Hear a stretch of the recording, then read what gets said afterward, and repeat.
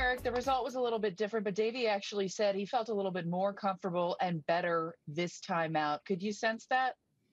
For sure. I think there was, he felt like he was able to, from my standpoint, he was able to execute different pitches in different areas, that you might not necessarily ask somebody to do in their first outing. He felt comfortable shaking to what he wanted to go to. And, we were able to develop a little bit different of a game plan. What really ended up hurting him was, one pitch. And he kind of fought through some traffic. I don't think last time he really had any 3-ball counts, and he had a couple walks this time. So it's something that, this is, he's human. Clarke Schmidt, major league debut, coming in a tough spot there. Overall, what did you think of him? Incredible. I mean, his stuff is, ever since I've seen him throw in the first spring training, his stuff is incredible. Maybe it's one of those situations where maybe it was moving a little too much.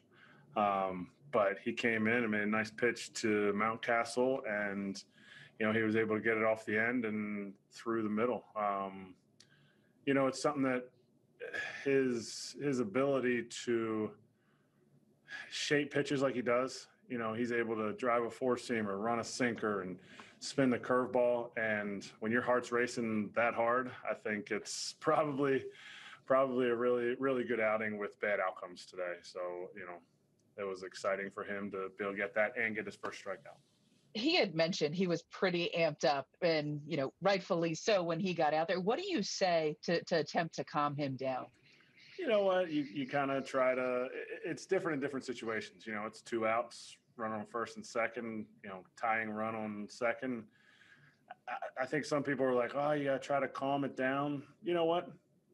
His stuff's nasty, so why not try to take advantage of that adrenaline and make pitches, which I think he did there. I think it just ended up, catching a hole through the middle. And, I think later on in the outing, he was facing one of the righties, and, it was a situation where we could run the sinker down and off, which is, one of his best pitches. And I went out and told him, I was like, hey, this is your spot right here. Take your time, make the pitch. And he was able to do that. And he was, so there's different times where you got to be able to use that adrenaline and not use it. And, I think he did a good job of using both.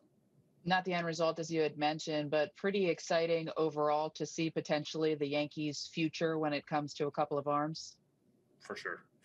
And I think anytime you have arms like that, like those two guys, and I mean, Abreu in the bullpen and Yahuree in the bullpen, those guys, it's something that coming and pitching in New York is a difficult thing because it's all about doing good right now. And it's really cool to see because all those guys don't expect anything else other than doing good. I think there's some young guys that come to the big leagues and they sit there and they say, well, I'm just so glad I'm in the big leagues. No, these guys want to win. And I think the Yankees do a good job of preparing guys to come in and win and produce right when they get here.